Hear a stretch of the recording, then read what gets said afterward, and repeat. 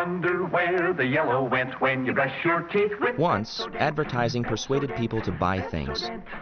Products said, "Here's why you should buy me. A bigger picture and a better picture. I'm better than brand X." Don't get soggy like flat flakes. The one doctors recommend by name more often than any other It leading worked. brand. Advertising spread into every available space. Perhaps it worked too well. Today, we are forced to ignore advertising or be overwhelmed. We are buried in commercials, not because advertising is so powerful, but because it has lost its power to change minds. We no longer find ads credible. How many ads can you remember from yesterday? How many ads did you believe? When was the last time an ad made you buy something? In a TV dinner sort of way. Ads entertain. They're fun to watch. They might even be an art form. Yet they've lost some of the power to persuade. But that doesn't mean they don't work.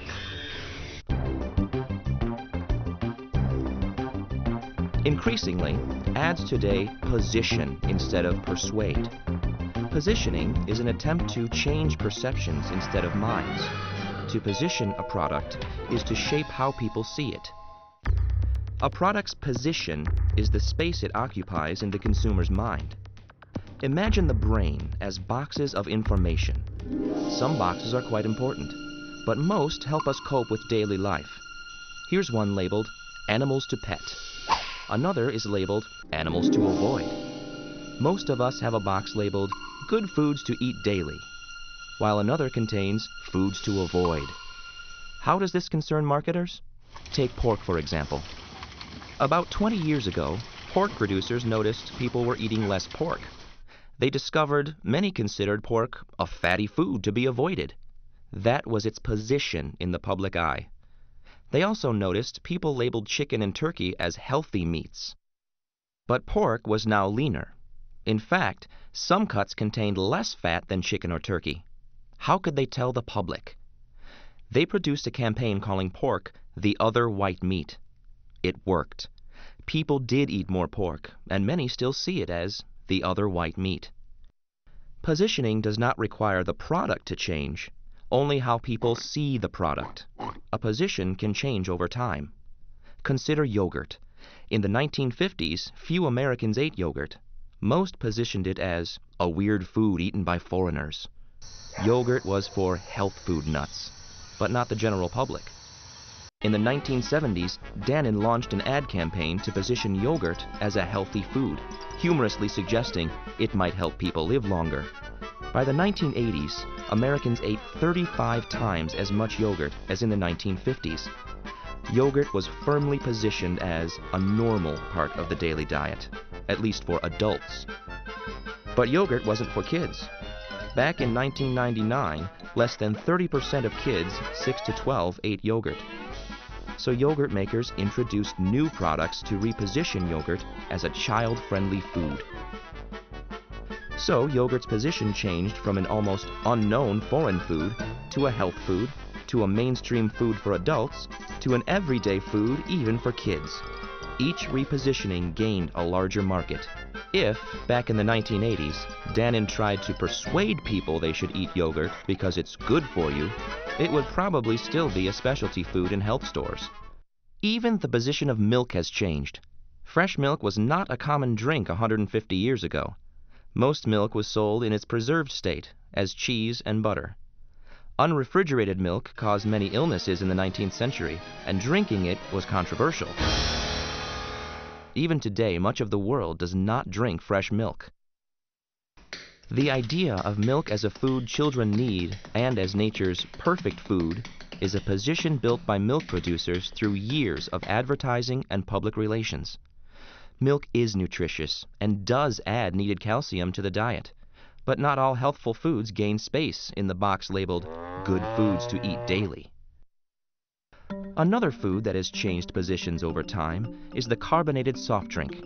Soft drinks were first sold not as a refreshment, but as medicine. In 1876, Hires root beer was positioned as a mix of 16 wild roots and berries that would purify the blood and make rosy cheeks.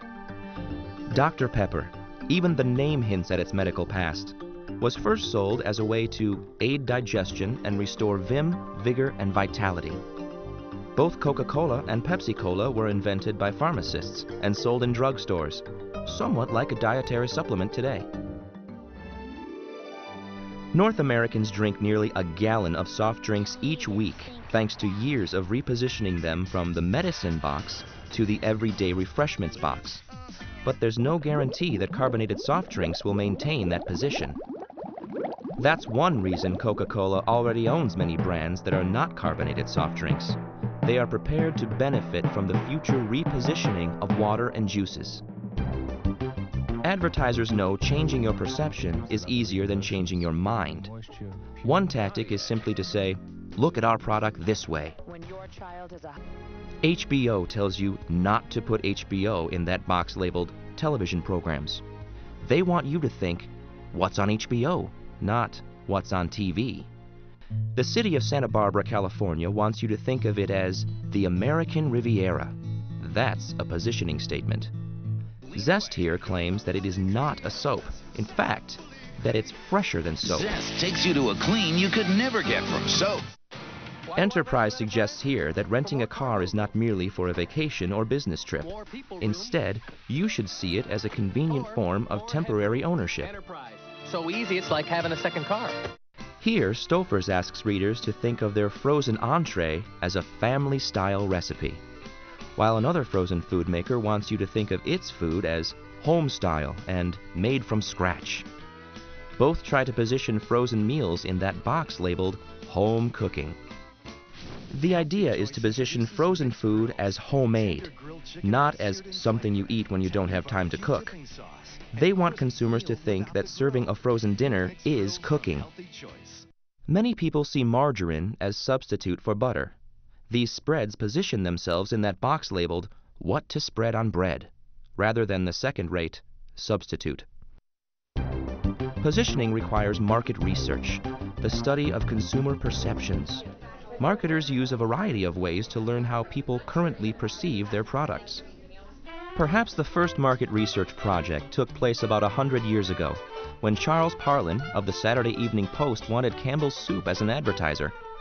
Campbell knew the Post was read mainly by working people, but he saw canned soup as a luxury product for the upper classes. It was expensive for its time, a dime a can. So Parlin had Philadelphia's trash dumped in a warehouse and cataloged its contents. The garbage from the upper class areas contained few empty cans. Most of the soup cans were from the blue-collar areas. Parlin learned that consumers position canned soup as a time saver, not a luxury item. Campbell became a regular advertiser in the Saturday Evening Post, and Campbell's Soup remains today a convenience, not a luxury. Today's research is more sophisticated, but its goal remains the same. Campbell's Soup noted that people often eat away from home, but its soup was not inside that mental box labeled food to eat on the go. So Campbell created a microwavable container called Soup at Hand as a positioning strategy. Good. Another tool of market research is perceptual mapping. Consumers rate competing brands on at least two qualities. The resulting map reveals the differences people see among competing brands. Here's a perceptual map of auto brands. The vertical axis is price, economical at the bottom and expensive at the top. The horizontal line is style, conservative on the left and sporty on the right. Perceptual mapping revealed that consumers saw little difference between GM's Oldsmobile and Buick brands. So GM dropped the Oldsmobile name after more than 50 years of use. So, marketers discover positions through research and perceptual mapping. Sometimes they make positioning statements. They also position by market segments.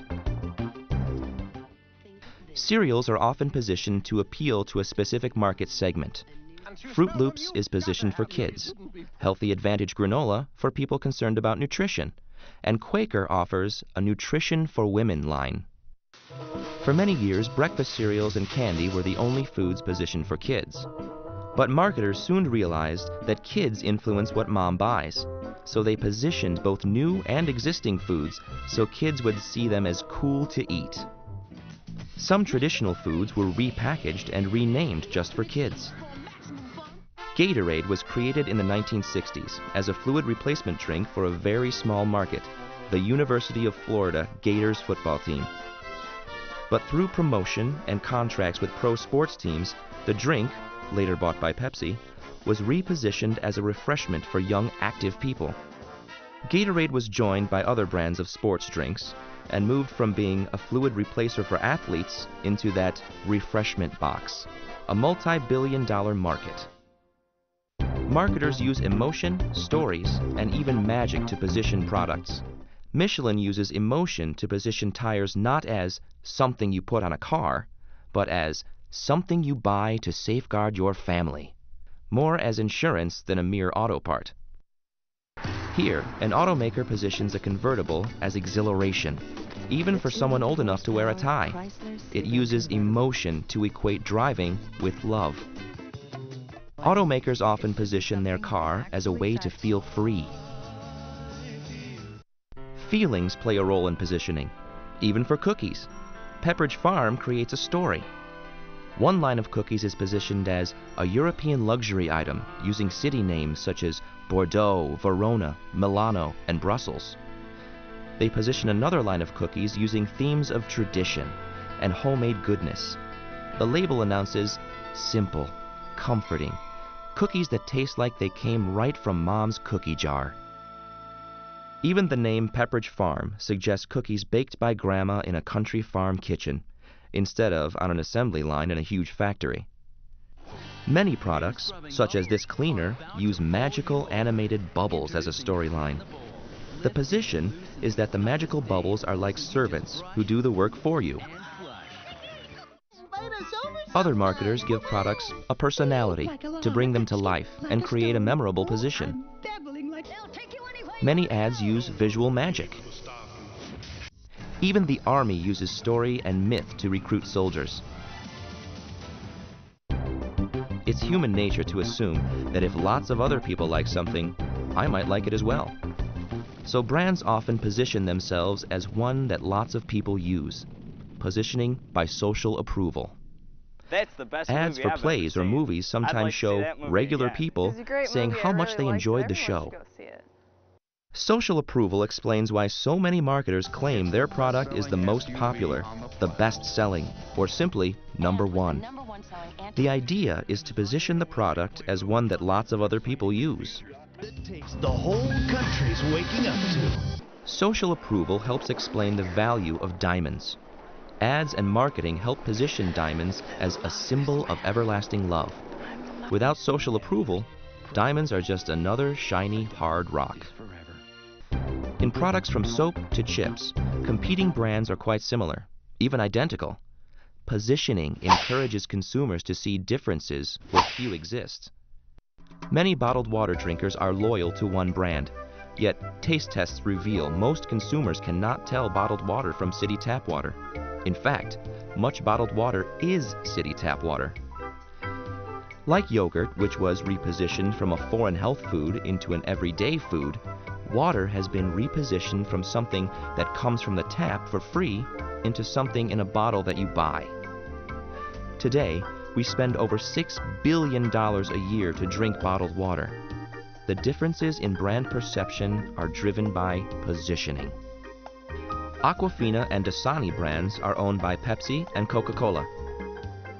Aquafina positions itself as youthful and edgy, while Dasani appeals more to health and family values, mirroring the position for Pepsi and Coke. Advertising helps the consumer see the waters as different. Often, advertisers position a product in terms of competing brands. Sometimes the competing brands are shown or referred to in the ad itself. This body wash ad suggests the competition should be used to shampoo the family pet. Apple Computer almost always advertises to position itself as an easy-to-use alternative to Microsoft's Windows. Nabisco shredded wheat positions itself as the cereal with nothing added. Not sugar. And not a pinch of salt. Claiming a product is environmentally friendly or natural implies that competing brands are in some way polluting or unnatural. Not only products, but also whole industries can be repositioned. Oil companies can improve their public perception by repositioning themselves as energy companies. Lumber or paper companies can reposition themselves as tree farmers or forest managers to change public perceptions. The organic food industry can position itself as a healthier alternative to regular food. At the same time, they also position ordinary food as somehow inferior. Here, Campbell's positions itself as part of the food as medicine trend. Here, sweetened Cheerios are positioned as a way to lower cholesterol, a new position for an old brand. This spread positions itself as a food with benefits beyond taste and traditional nutrition. Here, Pepto-Bismol repositions its pink liquid as for more than upset stomachs, to expand the potential market. Here's an attempt to position kiwi fruit as a food for breakfast. The name kiwi is itself a word chosen by its growers as a positioning tactic. Its original name? Chinese gooseberry. A shoe and bag manufacturer who uses plastics instead of leather could position the products for those concerned about the welfare of animals, a sizable market segment. A brand can position itself effectively by price.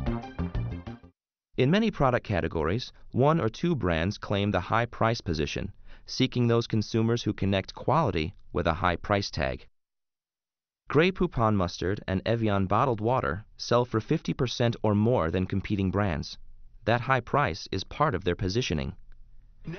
One of the most used strategies is to occupy the position of least costly.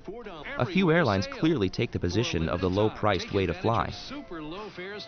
IHOP positions its breakfast by price point, leaving the position of upscale breakfast restaurant to others. This store positions itself as a bargain choice. Walmart positions itself as everyday low prices. The name of a product can, in itself, be a positioning tactic. Some names tell the prospective customer why to buy it.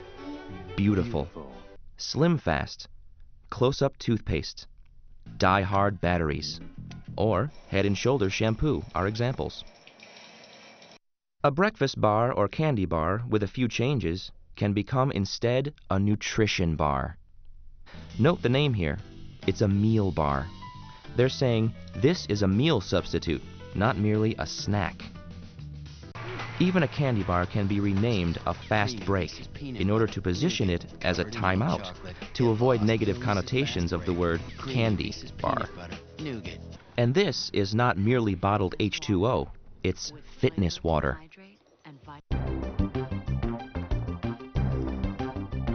Volvo holds the safety position for cars. Even though other automakers produce cars just as safe, say, safe car, and most people respond, Volvo. Even an attribute as simple as shape can help position a product. White Castle's square hamburgers, and castle-like building, have set it apart from competitors for decades. Without its distinct shape, animal crackers would be just another boring cookie. Even the shape of pasta can create a product. And this cereal would be just another grain and sugar mix without its distinctive shape. Color helps to differentiate product positions. Prell's green shampoo is widely recognized. The Yellow Pages is a clever way to establish a phone listing as a unique brand. UPS even uses the term brown as a self-applied label. A strong position is to be new. But how can an established brand be both familiar and new? One way is to keep the existing name and change some attribute, a color, shape, taste, flavor, size, in order to use that magic positioning word, new. The problem is that although new is a clear position, it's only temporary. Once you understand positioning, you will see it all around, and not just in consumer ads. Positioning is used by corporations, organizations, and governments. All try to position themselves in your mind to influence how you see.